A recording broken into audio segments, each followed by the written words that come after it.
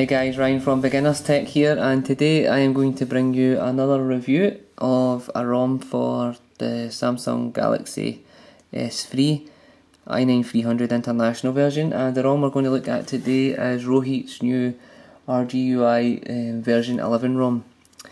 I've been using Roheat's ROMs for a wee while now, mainly his MIUI ROMs, but I was very intrigued to give this a try, the RGUI ROM, as I've been hearing a lot of good things about it in terms of stability and speed, and he's added a lot of new tweaks in version 11, which is pretty good. So let's go ahead and have a look. Stock wallpaper here, guys. I mean, scrolling it's lovely, nice and smooth, no lag, perfect. Let's start off by having a wee look at the drop down menu here, and we have quite a lot of toggles here which can be changed, and I'll show you how to do that in a wee minute. I've accidentally put on flashlight, so that's pretty good. Let's have a wee look in our settings. We'll have all our standard ice cream sandwich settings here, guys. Alright, and let's go into about device just so I can show you what's happening. It's for the i9-300 and it's running on 4.0.4, and the good news is it is running Saya kernel S3, which is a great kernel, guys. Nice and smooth, no lag, simply wonderful, and they bring lots of updates for this kernel, which just keeps getting better and better. And it's RGUI version 11, and it's Roheat from XDA developers that cooked the ROM up for us, guys. Okay.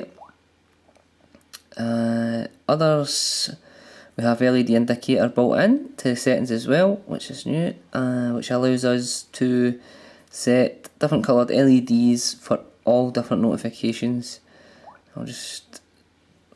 There's loads, guys. You can have a wee look at that. That's more settings. We've got our NFC, everything just nice and stock, lovely. So next thing we should probably look at is our apps. Two new apps. Well, one new app and one that was already in other versions, guys. But I'll talk to you about both of them. First of all, let's have a wee look at RGUI Kitchen. This app here is going to let you change everything from within the ROM. It's going to let you do themes, modems, kernels, apps, everything. Okay, guys, so let's have a wee quick look through it. Click on ROM and you can check for ROM updates, share your ROM, and you can donate to Roheat, guys. He's obviously paying to host his ROMs on his server, guys, so buy him a beer, you know, it would be nice. Apps, you can flash Google Drive, Play Store, Google Now, DSP Manager if you want. We've already talked about DSP Manager on some of our other videos, and it's probably worth flashing if you like tunes, guys. You can flash your Droid patch straight from here. You can flash kernels, and there's quite a lot of kernels included.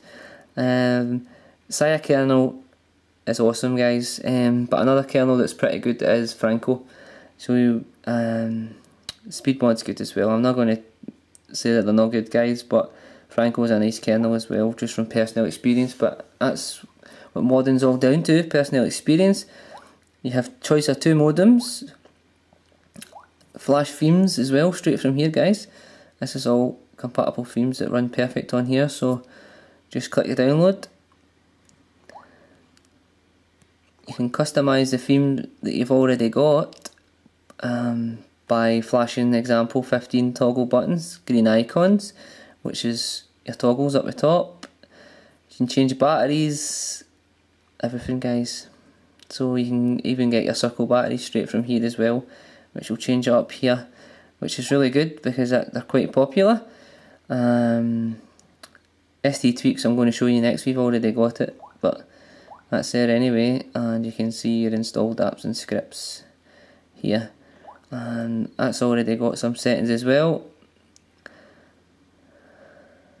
as you can see. You can set auto check for ROM updates, but Rohit usually, you're better probably watching his thread on XDA because he's really good at keeping everybody up to date with what's happening. Alright guys, so that's RGUI Kitchen.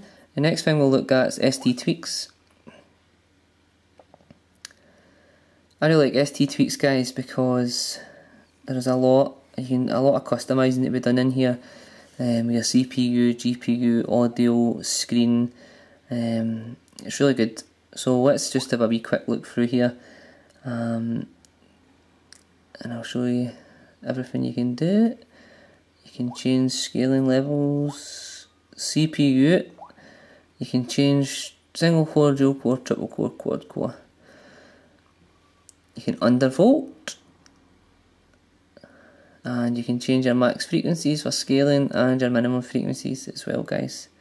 So just bear in mind if you're messing about your CPU and if you're upping things etc, that this will change battery lives. The way it's set up as standard, the battery life is crazy. It is really, really good guys. So just bear that in mind if you change it.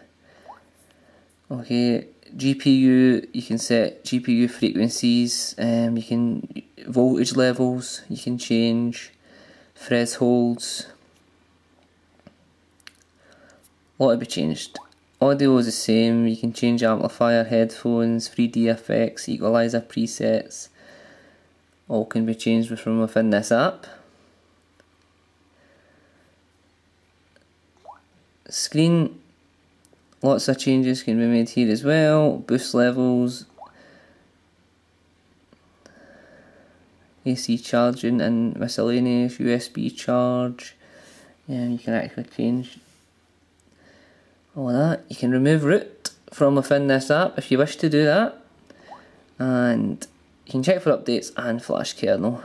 Alright guys, ST Tweaks is another app that you can donate to, so it wouldn't hurt just to make a wee donation guys, because we need to support our developers, because it does take a lot of time and cost money to build ROMs for people, so it would be nice to do that.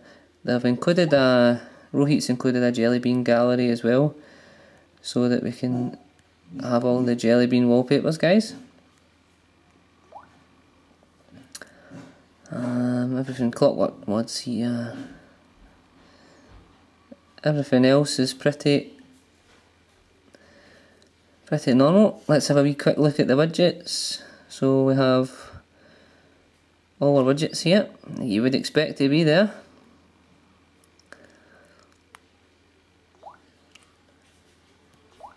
Camera works flawless. Few more settings added into the camera settings.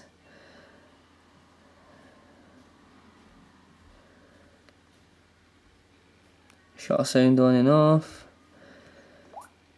I've a couple of effects you can have: black and white, negative, none. Just your normal shooting mode.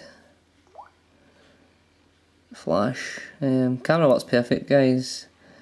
So don't worry about that. I'll just get a message through. Typical. So